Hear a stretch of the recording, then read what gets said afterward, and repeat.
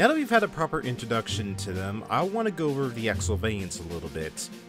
The official antagonists of the series, and boasting one of the coolest troop designs in my opinion, Xylvaina was here even in the early days of the series' conception. However, they weren't always vampiric Germans. In a recent interview with the series' creative director, Dyke-Wells, Wells talks about how before Battalion Wars, before Advanced Wars Under Fire, this series went by a completely different name. That of course being Versus. Wells stated, Versus as I originally conceived it was set in its own universe. The scenario was more of a humanity versus undead ghosts of war situation. Basically all the soldiers and victims of war were rising up from the grave to avenge themselves on living humanity. So it was more of an anti-war game. The Western Frontier was originally going to take up its role as humanity's army with designs similar but still a bit different from the current designs, but Xylvaina would be the army of the dead, with a vastly different design to its troops. And I must say, these original designs are what I live for. They're so creative and cool looking that I hope that maybe one day we can see them in a future game. Versus was eventually scrapped, and Xylvaina and its troops began to look more like the Battalion Wars counterparts with Under Fire, and then finally their current designs used today. Today's episode is brought to you by sand! It's everywhere, get used to it! Hey everybody, TBGhunter here, and welcome back to more Battalion Wars Revisited. Last time, we started off the Dune Sea campaign by defending Fort Omaha and Beachhead. We did a pretty good job at it, although that 1% really is kind of rubbing me the wrong way because we were just so close from an S rank. Anyways, it's time for us to go help the Tundran territories in invasion force. They are in quite a situation, so let's go see if we can pull them out of the fire. Our brave Tundran allies still hold the city of Dusty Springs, but overflowing Xylvainian forces are rolling in to crush them. Work together to prevent and to capture the comm station. The distress signal must be maintained if we are to guide the Tundran evac choppers to safety. The Dune Sea campaign is moving fast, Commander. Even as we speak, the Xylvainians are laying siege to the Tundran-held city of Dusty Springs. Brigadier Betty, can our frontier allies assist us in resisting the invaders until we are ready to evacuate? We must hold the Xylvainian siege brigade at bay until our distress signal is received by Tundra High Command.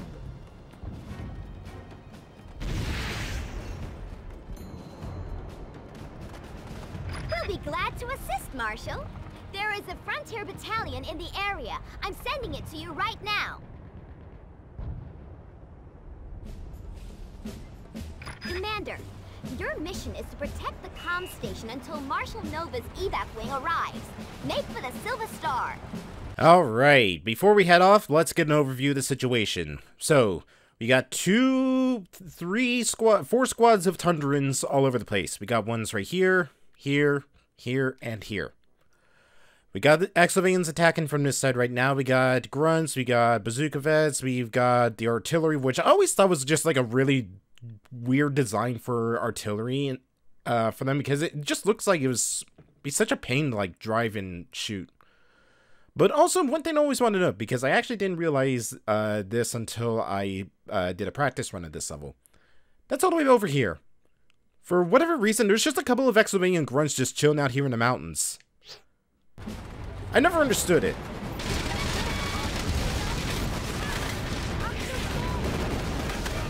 Alright, come on. Gotta push through fast, boys. This is definitely a just direct your troops to attack and then just let them just go ham on whatever Xylvains are in their path. And while they take care of the troops over there, I'm gonna take care of the artillery battery over here.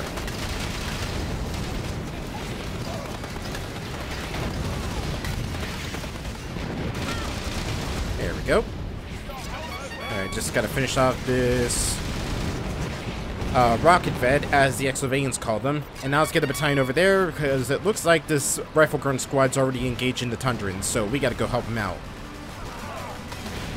Keeping the Tundrans alive counts towards technique, so you want to do your best to try and keep them alive as much as possible. Although the fact that I do see a couple of dead Tundran grunts means that I'm not doing a very good job at it. Fetch gunships to run these inferior specimens into the ground. The veins of an entire continent are waiting to be tapped. Kaiser Vlad, we meet at last. There you are. But you chose the wrong day to pick a fight with our allies. There's one, and I know second one. There it is.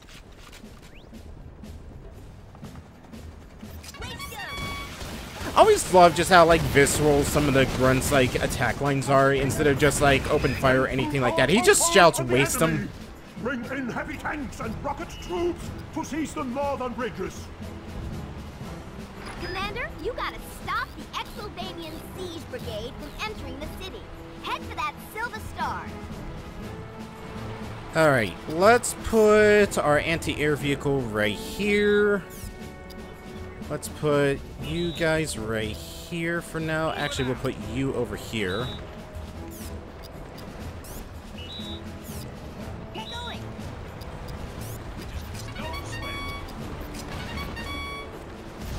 Alright. Now let's just open fire on these heavy tanks real quick. Take them out with ease because our heavy tanks are more than a match for them. Deploy gunships to support my rocket troops immediately. Those stockpiles of Neurosite are within my grasp. Let's pull you back just a little bit more. And here come the gunships, but thankfully, because we got the anti-air vehicles on duty over there, they make easy pickings out of those gunships.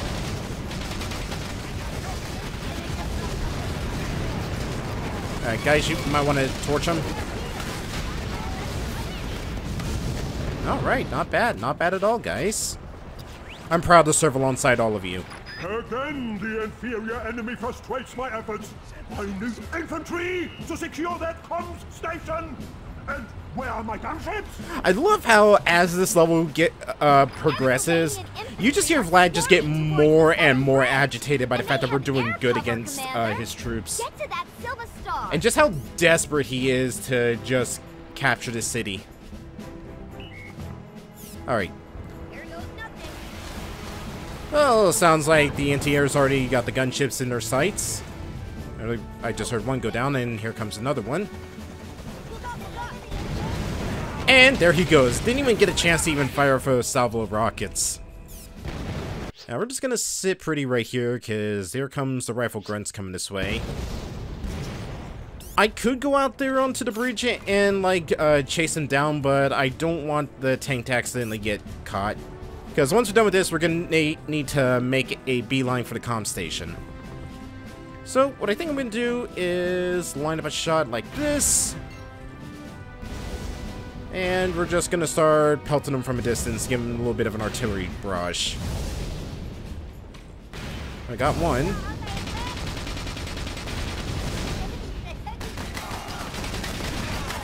Ooh, got a threefer for that one.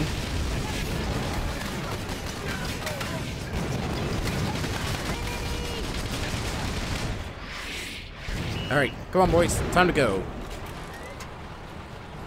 Close the iron fist of Xylvaina around them. Transport copters surround the comm station with infantry. It's gonna take another 5 minutes before Tundran High Command receive Nova's distress signal. Retreat to the comm station. Excellent! You kept the Tundran infantry at both locations in one piece. Both secondary objectives complete. Oh god, we're so far back.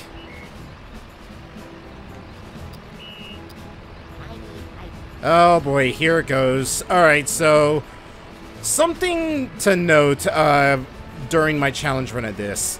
It seems like during the Dune Sea campaign, the most common thing that your grunts want throughout this, as I've heard it verbatim, time and time again, is the fact that the Western Frontiers grunts really want ice cream while out here in the desert. I mean, I get it, you know, keeping cool in a heat wave is very important, but still, it's ridiculous of just how many times I have heard them say that they want ice cream so badly. Oop. There you are. Now, if you're If your anti-air vehicles aren't up to snuff against the gunships that are going to periodically attack, don't worry. The Tundrans actually have a squad of missile vets protecting the comm station. Transport copter is about to land just north of the comm station.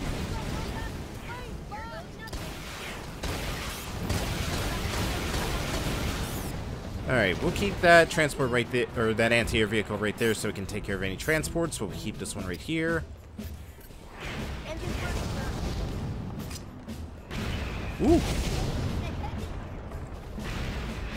Alright, there we go. We'll swap over to the bazooka vets because I think that's... Ooh! Yep, there it is.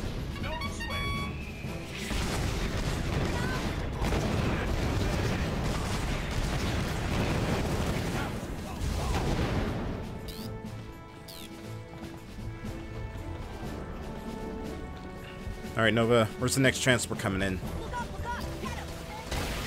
Oh, gotta wait for the gunship to get taken out, and then I think the transport's gonna come in. Or it could be another heavy tank. Another of the Kaiser's T-copters. Trajectory will carry it south of the comm station. Thankfully, it's not going to get anywhere near close to landing, given where we strategically put our anti-air vehicle.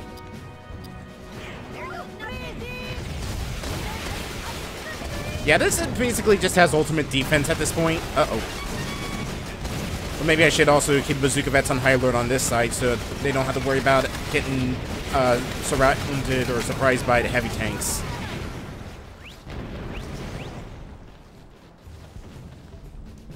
So, how you enjoying the desert, boys? I really feel bad for the Tundrans for this campaign, just because they are definitely not dressed for this kind of weather. The Frontier, for the most part, I could see them wearing it. Like, okay, it's light fatigues for the grunts, but the veterans all have, like, short-sleeve shirts on top of their armor. Let's call you back here a little bit. You are definitely gonna get too far out. But, like, the Tundrans, like, they wear their heavy winter coats, and they wear their, like, heavy... Uh-oh. An Xylvainian transport copter is about to land just north of the comm station. Come on, guy. Definitely going after the... Yep, there it is. Attack! Pour into the city and strike them down! Every last one of them! Damn it. The Kaiser is sending in every unit he can muster. Oh, he's already called in those reinforcements. All right, well, let's take control of our grunt.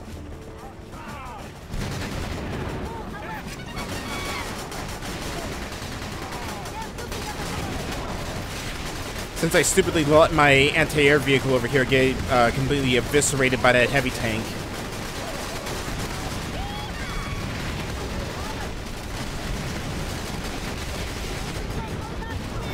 Oh boy! Courage, Brigadier. Less than 30 seconds remain until the distress signal is broadcast. Come on, there we go. Alright, boys. Patch him if you got him. Oh, jeez. And that's why I didn't want that thing to be out too far.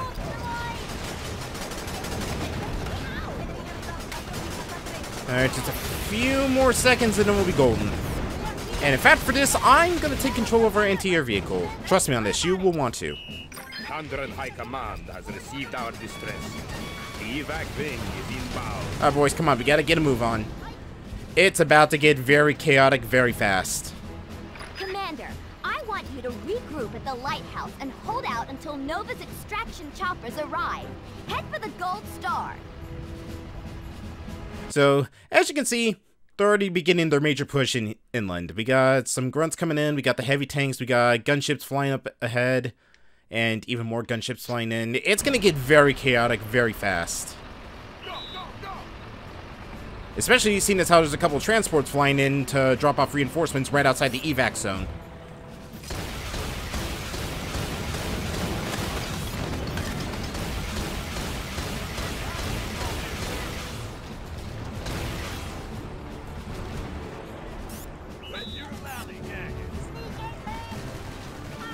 You know, it's not really a sneak attack if you shout that it's a sneak attack.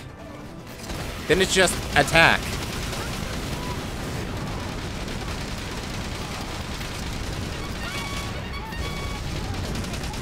Now, our main goal here is not only just to hold out, but we gotta keep all the Tundrans alive, or at least one Tundran alive throughout this.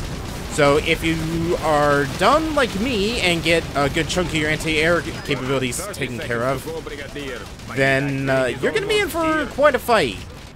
Because you can't also rely entirely on the Tundran's missile vets to protect you. In fact, you could have some really terrible luck and have the missile vets get taken out on their run over to the evac zone. Really? Come on, it's right there. How do you miss something that big? At last, my evac wing has arrived. Thank you, Brigadier. Without you, all of my brave comrades would have been lost. But now, thanks to me, only most of them have been lost. I think I told you before, Marshal Nova. You can call me Betty. You're safe for now. But soon you will learn that there's no escape from my righteous vengeance, my fleeing Tundran foes. So, hey, Nova, a couple of those transports are for us, right? I mean, you don't expect us to fight our way out of the entire city again, right? Ah, well, once again, another 94, and of course, technique was just the thing that knocked us off 1 point, mind you, from getting that S rank. I'm starting to notice a repeating pattern throughout this campaign. Ah, well. Anyways, folks, that is gonna do it. Next time on Battalion Wars Revisited, we're gonna get introduced to the heavy tank with a crew of 3, speed of 2, weapons 3, and armor rating of 4. Its role is anti-armor, anti-infantry, but it is vulnerable to rockets.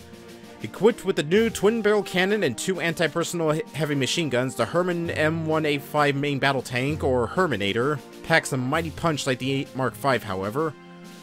This unit can still fall prey to enemy RPGs, despite its ceramic laminate armor. And as you can see, there's the Campaign 2 bonus. If you've seen the past playthrough of this, or seen me play through this game anytime, you know the fear that goes down my spine anytime I see this bonus mission. But, thankfully for now, we don't have to worry about it.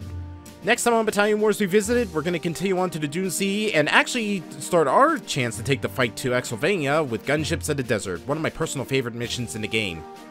See you guys next time. Later.